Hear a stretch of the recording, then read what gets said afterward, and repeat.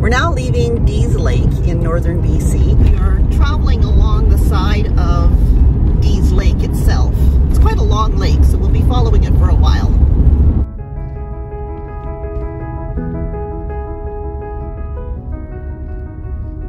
So way down there is Dease Lake, the town. This is Dease Lake, the lake.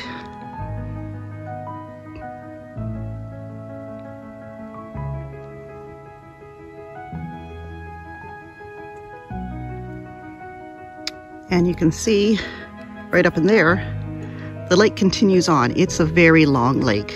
A lot of the trees have already lost their leaves, but there's ones like that one, which are still nice and bright yellow. And the ones across the lake there.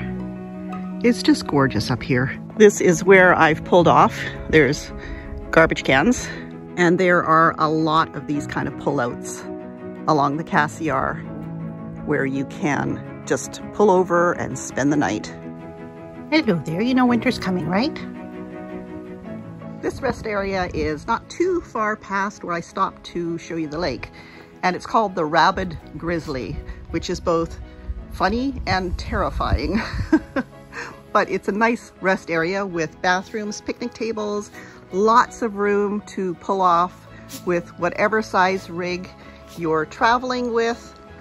And there are no overnight parking or no camping signs here. So this would be another good place if you wanted to spend the night on Dease Lake. Here, look at these pretty little flowers growing here. They're kind of purple and white on the same flower. There's the map of the Cassiar. We started, well, at Kitwanga there where the red arrow is, which is where Highway 37 leaves Highway 16. And we started heading north. We stopped at Meziadin Junction for gas after visiting Stewart. And we stopped at Bell 2, where the Bell Irving River crosses the highway, or the highway crosses Bell Irving River the second time. Bob Quinn, which was a highways yard. We didn't stop at Tatoga. We stopped at Iskut for coffee. We spent last night in Dease Lake, and the red arrow up there says that you are here at the Rabid Grizzly rest area. Coming up here on the right-hand side is a camp, a resort. I'm not even sure what you would call it now, but when we lived in Dease Lake, we became friends with the people that owned this place. They were from Wisconsin and moved up here, bought this place and moved up here.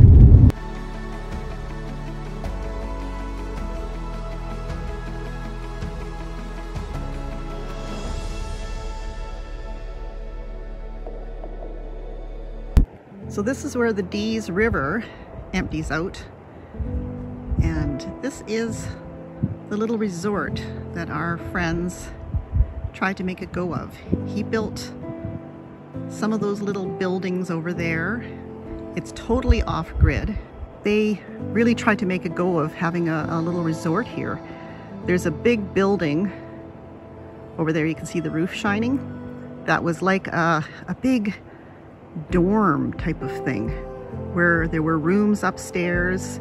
It would have been a place that people could have a retreat, and they had rowboats and canoes and stuff like that that people could use here. It's just such a beautiful location, but it just didn't work for them, and they ended up selling it and moving back to Wisconsin. And I think it's been through a couple of owners since then. I think somebody from China bought it. I'm not positive about that. And then I think it went into receivership, and I don't know who owns it now, but it seems to be people who collect old machinery as well as maybe just come up here for hunting. I don't know. And we actually have a camper back there somewhere that we stored here and didn't pick up before they sold it. Just such a beautiful location.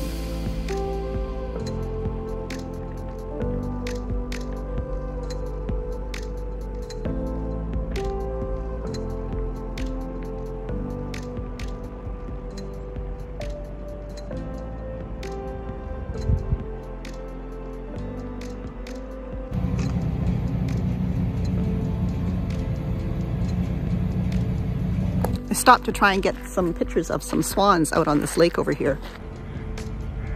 There's about 9 swans out there and a bunch of ducks. And there's also an eagle sitting right there. But they seem to be in pairs. Their babies should have turned or been turning white by now, be getting ready for their flight south. Trev says that we have a pair on the lake. We usually have a pair that comes back every year. And this year they had 3 babies, all of which have survived, because many times the babies don't survive. I'm trying to focus on that eagle. He's just sitting there.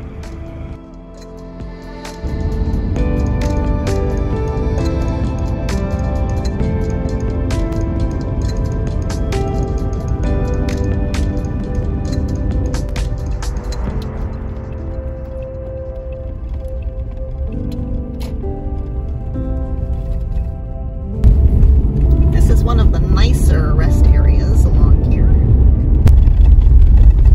There's actually 2 rest areas here. This one is on this side of the creek, and then there's a creek, and then there's a rest area on the other side of the creek as well.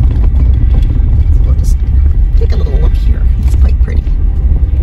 And you can stay here for up to 8 hours. I don't think anybody is going to care if you stay longer.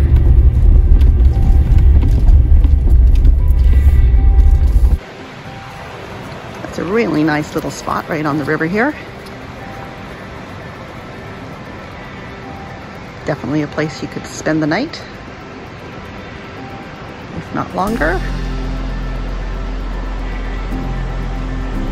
There's the river. There's some people, pretty sure, camping over there in that rest area on that side. But yeah, the river's quite high. This time of year we've had a lot of rain. Those people on the other side of the creek at that rest area have a boat in the river. It's a pretty fast moving river, but I guess if you've got a strong motor on your boat, you'll be okay.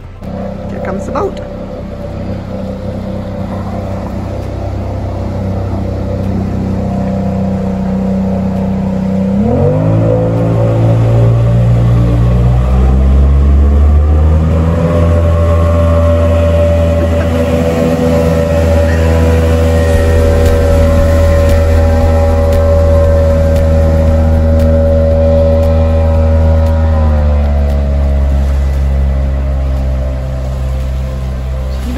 Waves in the river. That's pretty cool. So that rest area was on the Cottonwood River on both sides, and there are the blue rest area signs pointing to the entrances to them. And if you missed the first one, you can go to the second one, whichever direction you're going in. There's the sign for Jade City, entering world famous Jade City since 1985. There is some of the highways people live up here in the trailers on the left there. On the highway from up here. We're just going to pull in over here. We have free RV parking. You can see all the big pieces of jade. Those rocks there, that's all jade. All the way along here. And they are open year-round. Every time we've gone by, no matter what time of the winter, the store is open. You can go in and buy some jade or get a cup of coffee.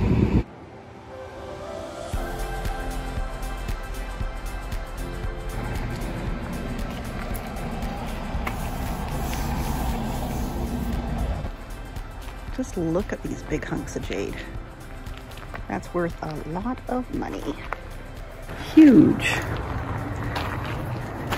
Jade City and the area around it was the filming location for a documentary TV series called Jade Fever that ran from 2015 to 2021.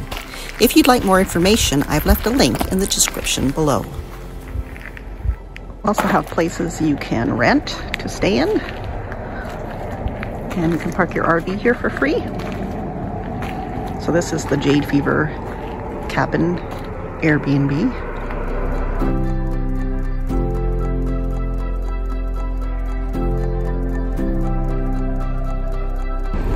that was Jade City.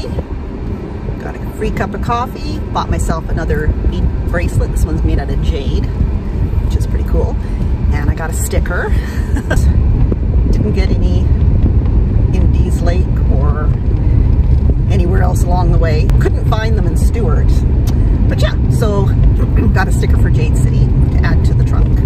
We will next be going through the native reserve called Good Hope Lake. And nothing real special about Good Hope Lake, but the lake it's on is really pretty, so we will probably stop there and take a few pictures. The bear sightings have been a bit of a dud this trip. I can't believe we've only seen 2 so far. That's almost ridiculous for this trip.